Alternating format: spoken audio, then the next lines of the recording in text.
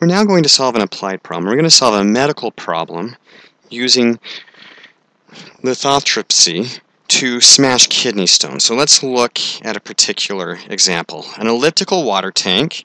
So we have an elliptical water tank. Has a major axis of 6 feet and a minor axis of 4 feet. So there's our center. So this is over 3, 3, 2, 2.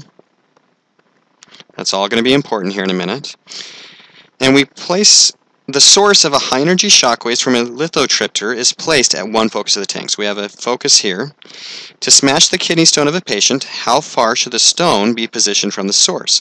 So we want to put the stone at the other focus because this is going to take advantage of the reflecting property. So this wave, high-energy shock wave, comes out and it bounces right to the kidney stone.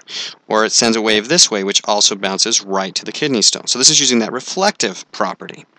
So here we know that we're going with the major axis along the x, so a is going to be 3, b is going to be 2, so a squared is 9 and b squared is 4, because the distance from here to here is c to here and c to here, so we need 2c.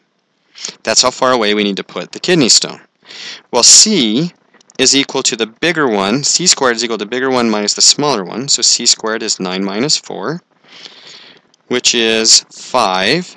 C is 5, so C is equal to square root of 5, so we should place the patient, the square root of 5 feet times 2, so in this case the distance should be 2 square roots of 5, or if we get out a calculator, 2 times 5 raised to the 1/2 power, should place him approximately 4.47, or this should be here, 4.47 feet away from the lithotripter, and that'll allow all those shock waves to hit just the kidney stone.